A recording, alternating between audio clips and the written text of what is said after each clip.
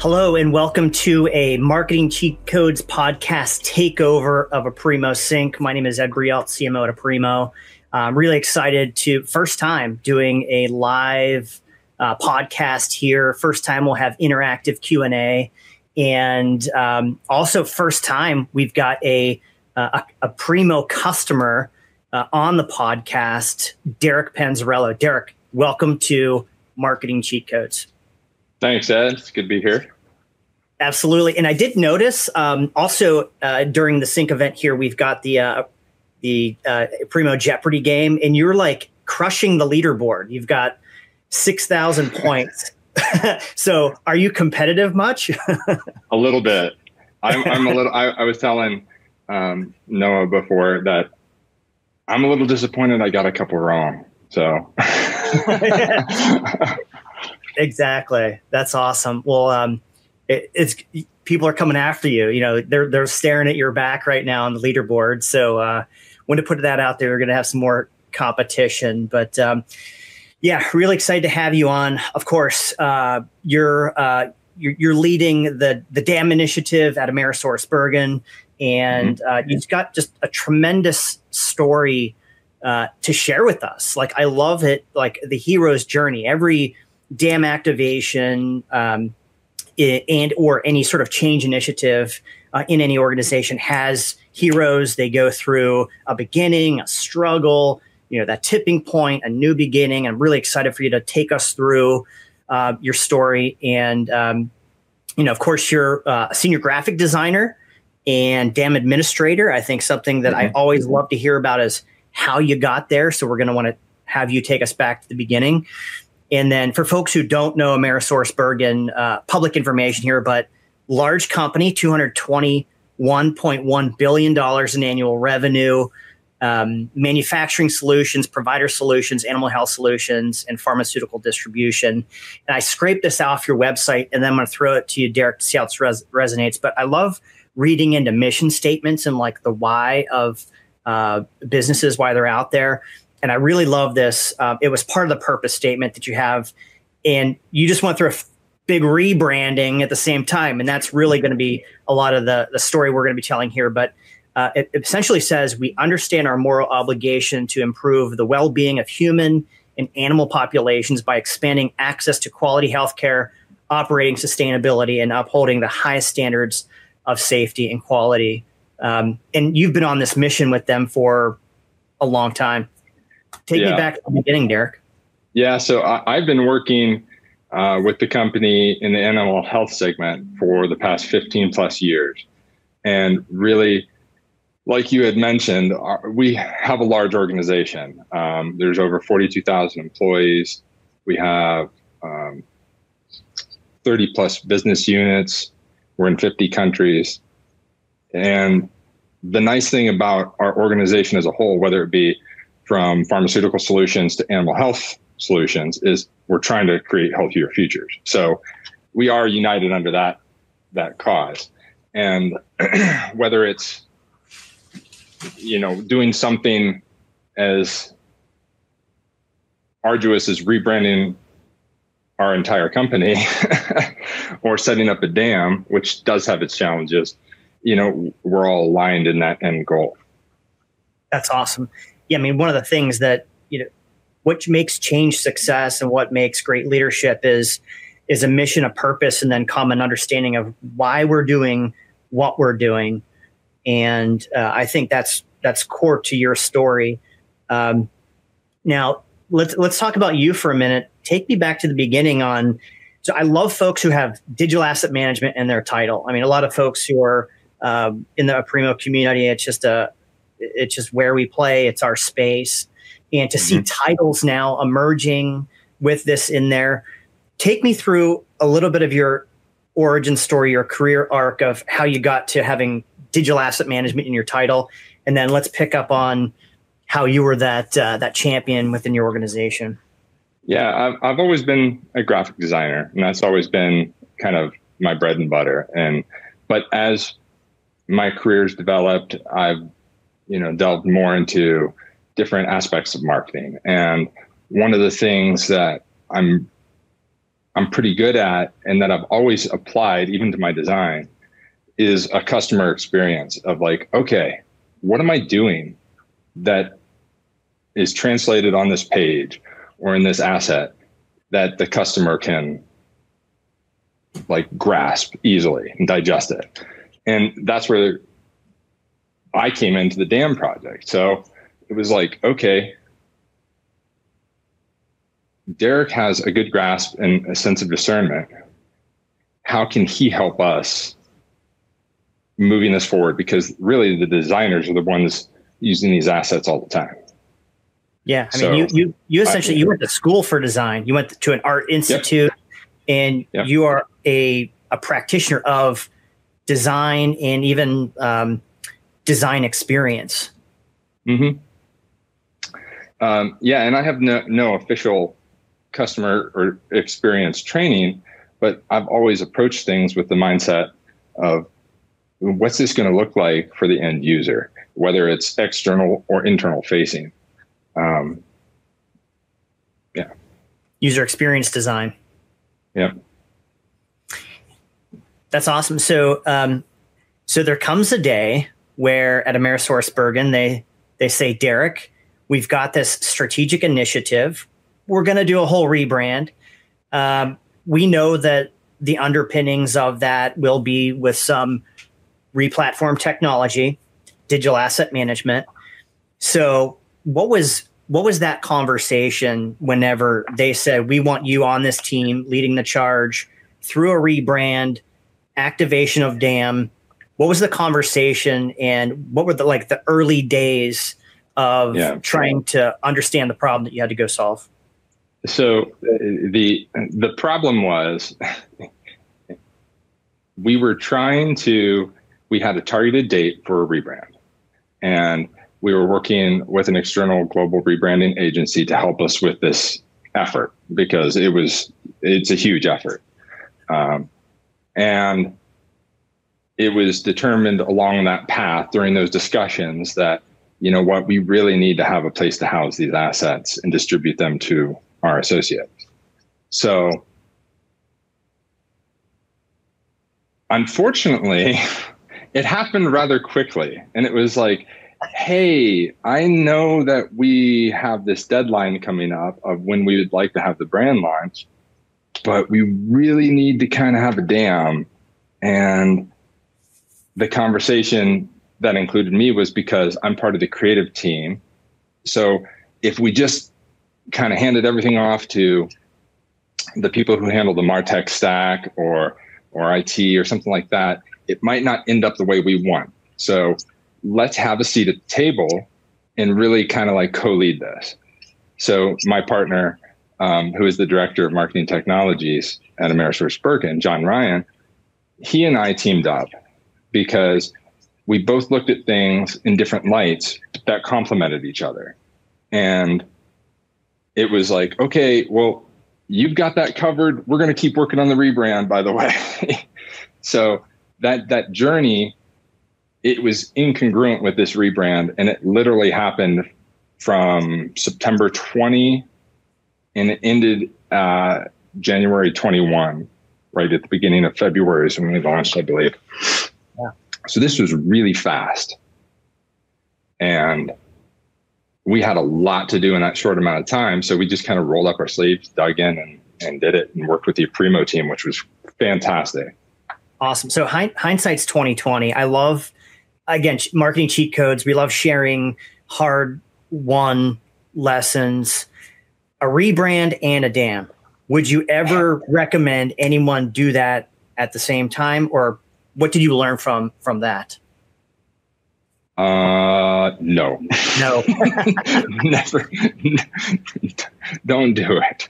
That's my advice to someone else. If you are planning on rebranding, establish the DAM first. Get that infrastructure in place, because that's going to only simplify the rebranding process and maybe for everyone involved. Accelerate, maybe, right? Because maybe, due to the fact of collaboration, single platform, sort of that drive to common will then create the organizational change mindset needed et cetera. Yeah. And really it mitigates confusion and disruptions. I can't tell you how many times while we were working on rebranded items so that we could have them ready for our launch, it was emailing this person because they had the latest logo version, or emailing that person, or messaging or slacking for different assets. And oh, is this the right one? I don't know. It was so confusing. Yeah. And then we had to go and we're like, wait a minute, let's go check all this. Okay, let's go audit everything that we just did because we don't know if it's the right stuff. And we're learning the brand. So it's not like we were experts at this. We were learning along the way. We're still learning. I don't think that there's ever a point where you stop learning your brand because your brand evolves. So having an infrastructure in place that could say, yep, that's the right one. It's been approved. It's distributed to the right people that need it would have been tremendous. Cheat code 1, get your dam established first. Oh, create that common foundation, takes the chaos out. Yeah. You know, I played video games a lot when I was a kid, and it was the old, Nintendo and Super Nintendo. And I don't think there's any coincidence that our company name, AmerisourceBergen, we go by AB. AB, and yeah. On the buttons, it's AB. And I think like the cheat code that I thought of was, AB forward, back, forward, because that's what we would do in our process with the dam or even with rebranding. Mm-hmm. We'd take that path forward and start developing something that we think was right, and working with the Aprimo team, set it up, and then go, wait, let's put on the brakes. Let's go back. No, that didn't work because of this and this and this. Test, reassess, really spend time evaluating the user experience and use cases for all users involved at all security levels, and then go back to the drawing board if necessary. Yeah. I mean, that's brilliant. I think when you think about organizations who can evolve through change, having that, those retros, those resets, that learning organization that's willing to look back at what the work they've done. I mean, that's a true learning organization. Love that cheat code, like that iterative learning and then distribution of insights helps with the change, right? Because you're going to have your resistors, you're going to have your champions.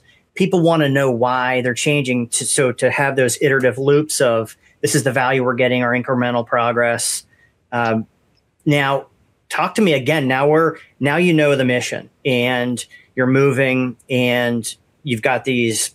You're fighting multiple battles, so to speak, solving multiple problems at once.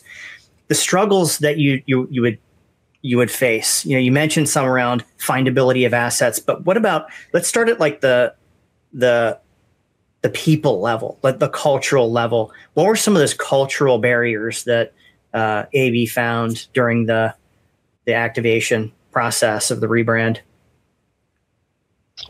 Well, it's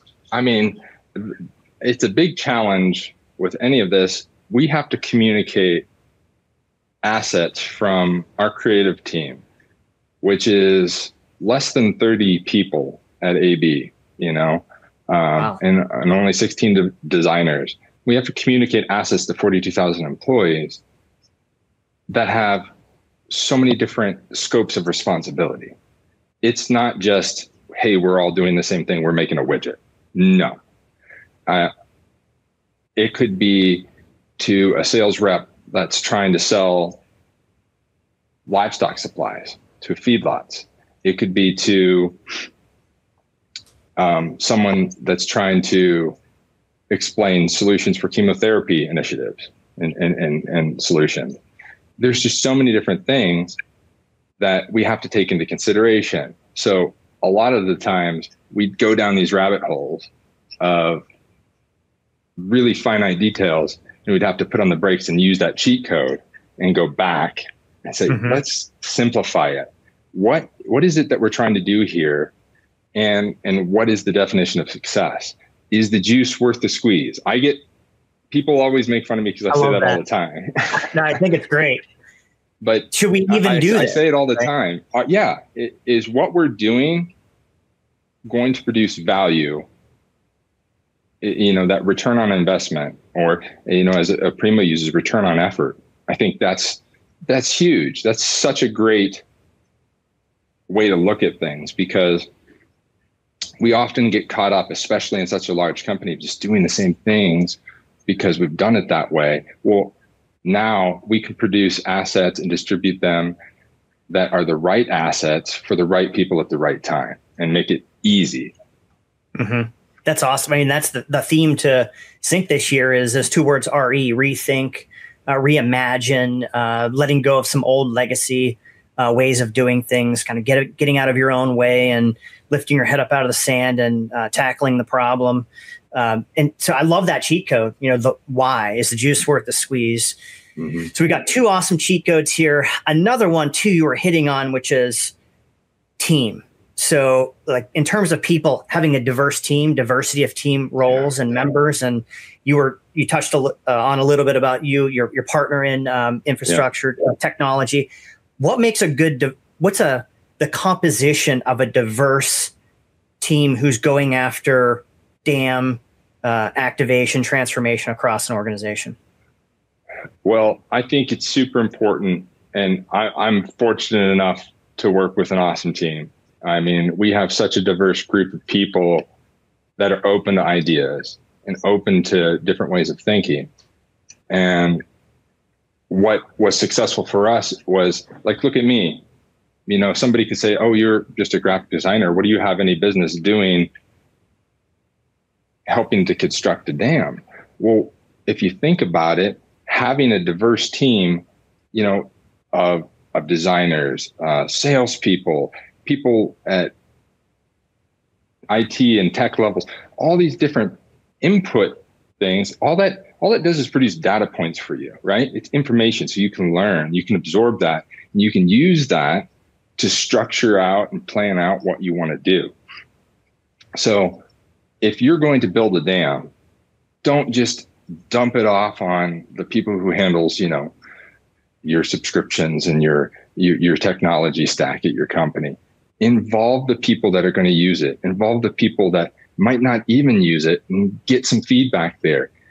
It is important to not silo yourself into these tiny channels of what you think might be the right thing, because oftentimes there's somebody else with an outside point of view that could change your whole system for the better, just because they were brought in at the right time or they were part of that process. Yeah, I love that. To be very inclusive on who's involved. Now, one thing also interested in is like ecosystems within infrastructures is always like really interesting to me. Like understanding ecosystem fit of technologies that were there, processes that currently existed. But when you think of the dam, right? You talked about it being like the change platform for the rebrand. What types of technical connections did you need to make? Process connections? Does it sit at the heart of AmerisourceBergen? And what are some of like the touch points and interconnects that made it successful? Well, honestly, this is something that we're still working towards. We have a lot of success with the dam, but one of the reasons we wanted it is because, like any other large corporation, you have all of these different things, and a lot of them do the same thing. We wanted to have a single source of truth, and we're working towards that. That's a never-ending goal, and like there's always going to be something else that comes down the line you want to integrate it in. So we have our content management system. We have for all of our websites and our digital platforms. We work with external agencies that help with social media and other design things that we need done. And we have all these things as part of this organization that people can go to, all these tools that they can use. But really, the dam, the idea and the goal of it is to be that single source of truth for those assets, for that information, so that people don't have to ask the question, well, where do I find this, or how do I get it? As a designer, for years and years and years, I mean, how many times have I gotten an email that says, do you have a logo? Or can I get the logo? Or, and it's simple things, and it takes no time to give somebody the logo, but it goes beyond just a logo. Now those are up there and those are available for people. Now we have a vessel, a platform to push out new content that is pushing our brand, really helping build our brand. Because what we wanted to do is we didn't want the brand to just be like, okay, here it is, we launched it, have fun. It's like connective tissue for the organization. It's connective tissue. And because a dam it's a living, breathing thing. It's never done. I've heard it described as restless. It's always looking to change. Our businesses change, our users change, their needs, their wants, all that changes. What our initiatives are. This is just a piece of that living, breathing thing that helps move us forward. Yeah. Now, on the journey, so we've moved through some struggles. There's always this inflection point or this tipping point of, okay, we know that we found success. Light bulbs are going off in the organization. We're sort of on the other side of an uphill battle. When did you know, whether they be early indicators and or like true proof points, qualitatively also, because I think there's a lot of qualitative proof points in this. When did you know the mission was starting to see success? Well, obviously, there's report dashboards of users logging in, what we're uploading content, and what people are downloading. But I think, just more anecdotally, the success that I see is in the language. When I'm invited into a meeting, or I go to a session of a group that I'm not in day-to-day work with, and I hear them referencing it, or their solutions being brought up, oh yeah, we should, incorporate that into the dam, or I wonder if the dam can help us with this initiative. Then I know, okay, it's starting to spread a little bit. Yeah. And I can't tell you, in that first little bit of time after the brand was launched, of course, as a designer, you're always going to get the requests for things.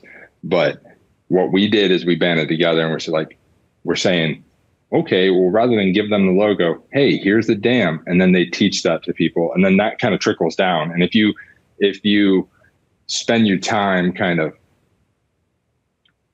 really promoting it in the beginning and then sustaining that promotion, it grows. And that's where I'm saying, like, the language and just the reference to it and how people want to use it for other things. Or I wonder if the dam can do that. I wonder if we could do this, or is it possible? And I get questions all the time now, not, hey, can you get me a logo? It's, hey, can the dam do this? Can we do that? Can we build that? What would that take? And that to me is really exciting.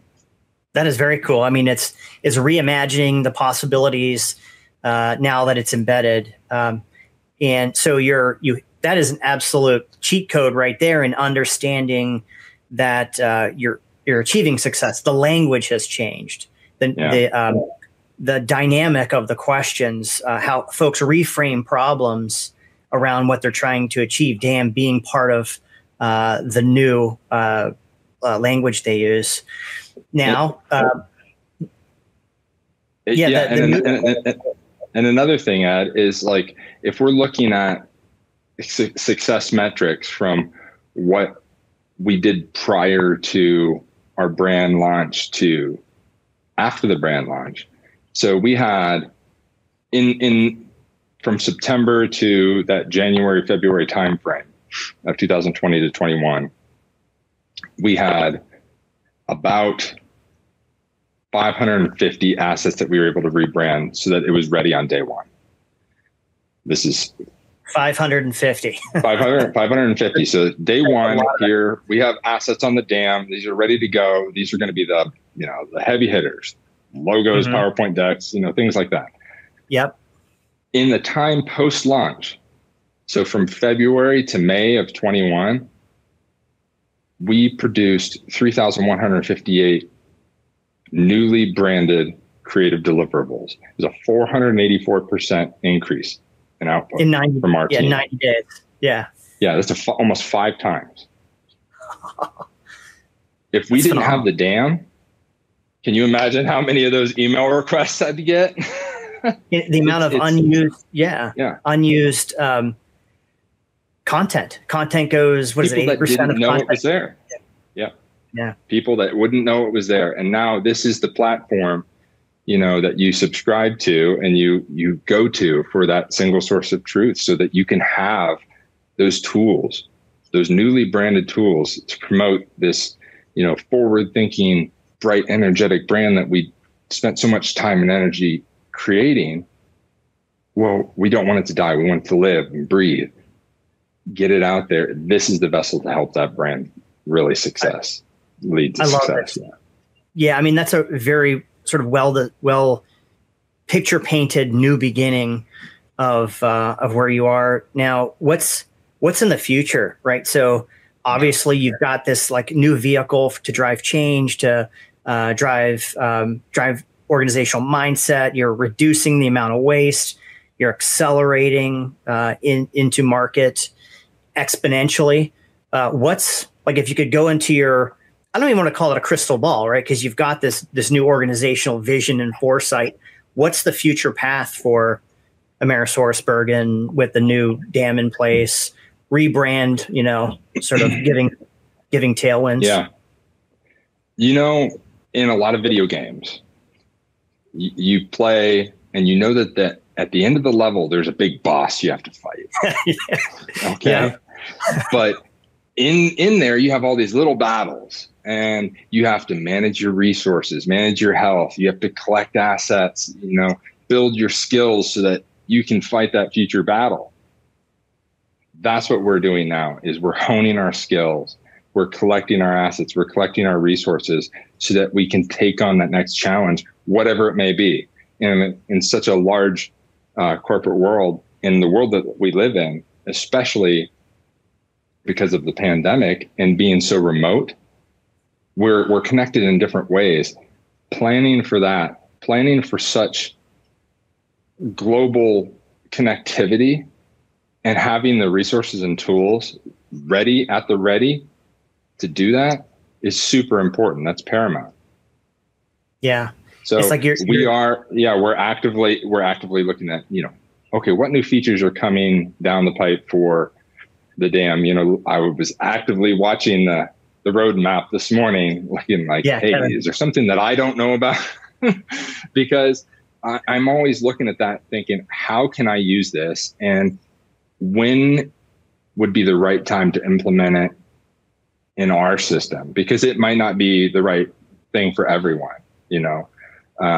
So it's about understanding what's coming on the pipe, what is available now that we kind of want to throttle and keep simple, because I'm very big on the idea of keeping things simple and user friendly.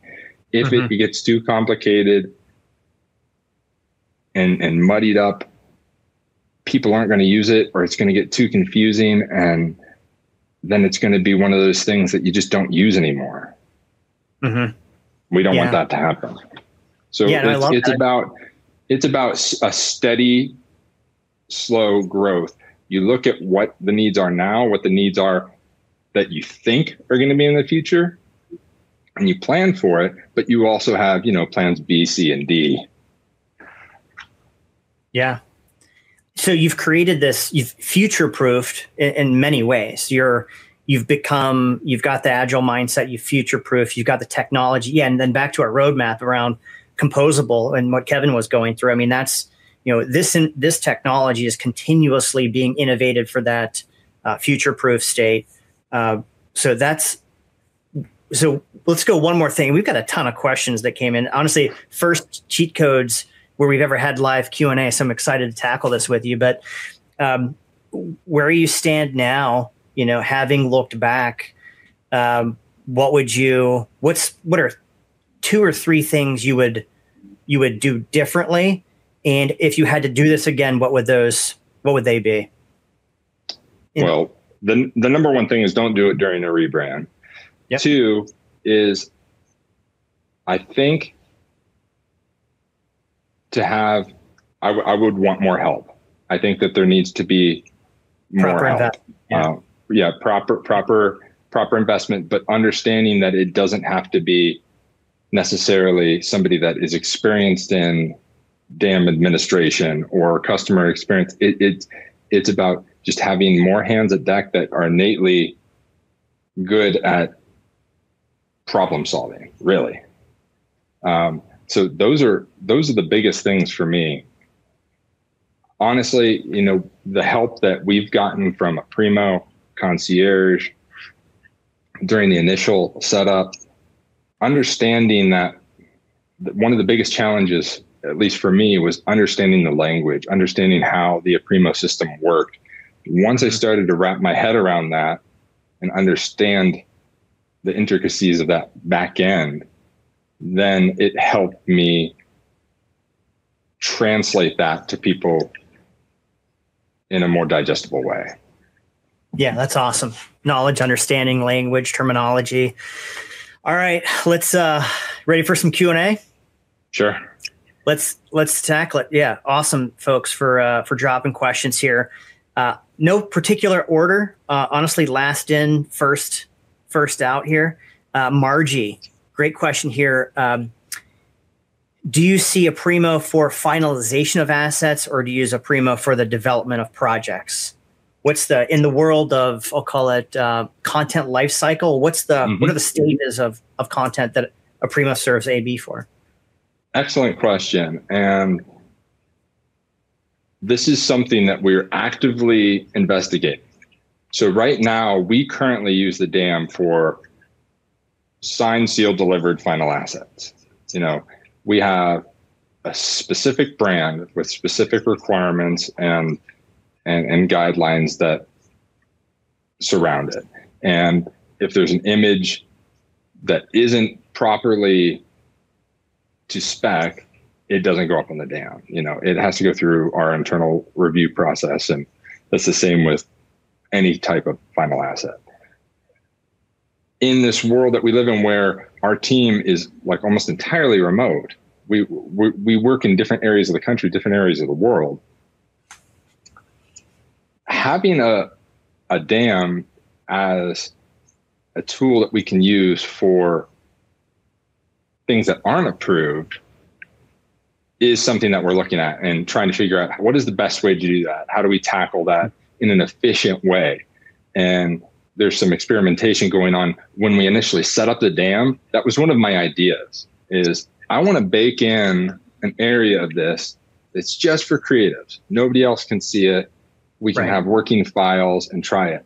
We haven't gone through any sort of testing in that segment yet, but it was one of my ideas that I had to initially set up. So it'll be really interesting to see what happens over the next 6-12 months in that regard. I'm hoping that we can kind of find some sort of a working solution where we do have those kinds of files and assets available, at least for a limited security group like creatives. Yeah, absolutely. More change, working more upstream to into the ideation. The creative phase is, of course, where you've got a lot of your career path has moved through. So yeah, great question, Margie. All right, another one here.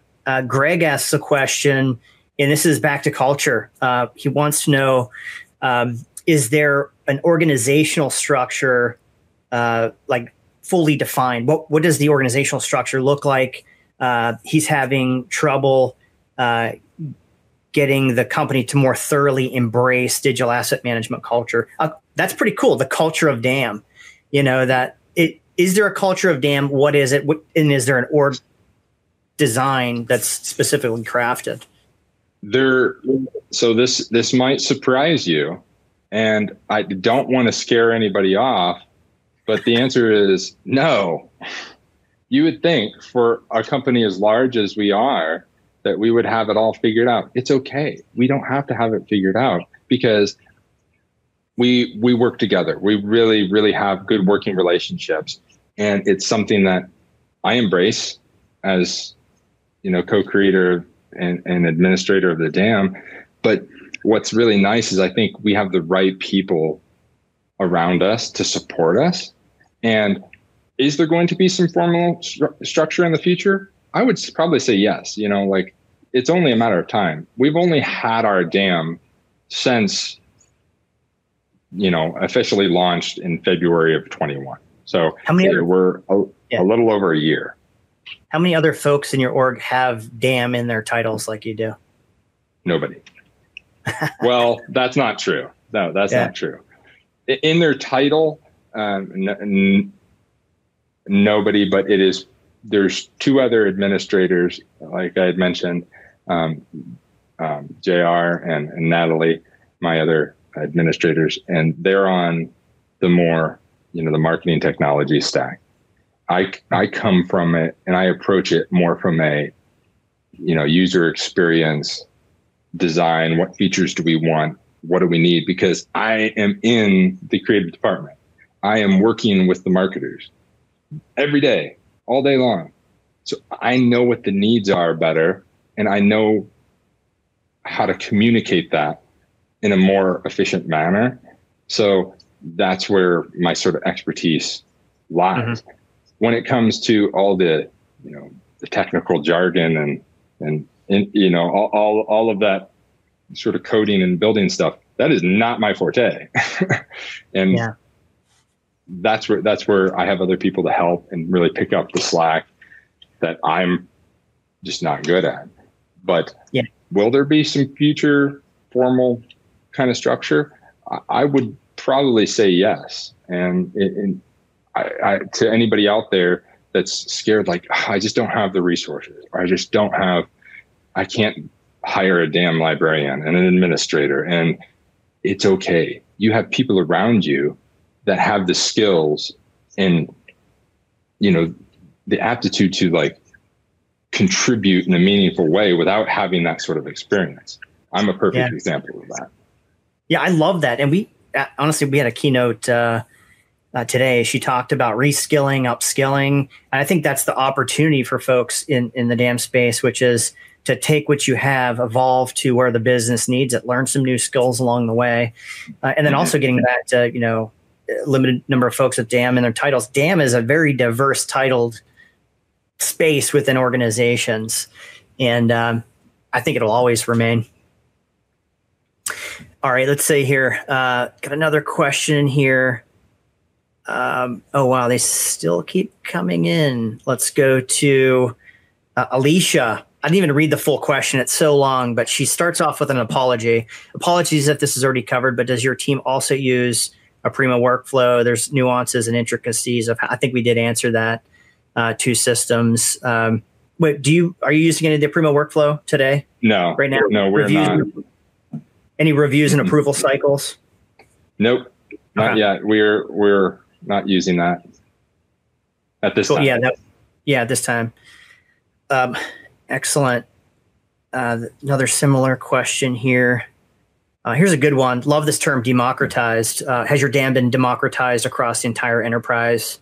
If so, do you have any statistics on how often they utilize dam as a service to retrieve their assets?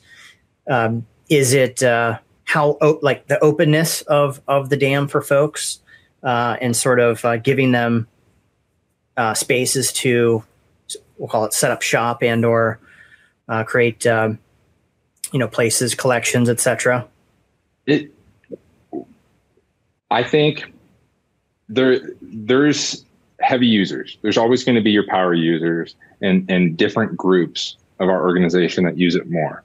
It's available to everyone. We have different security groups for different things, obviously, but one of the things that is on my roadmap and my goals is to help promote the dam more, because despite what we've done, there are still people that don't know what it is, or don't know what it's capable of, or don't know that it's a tool that they have easy access to.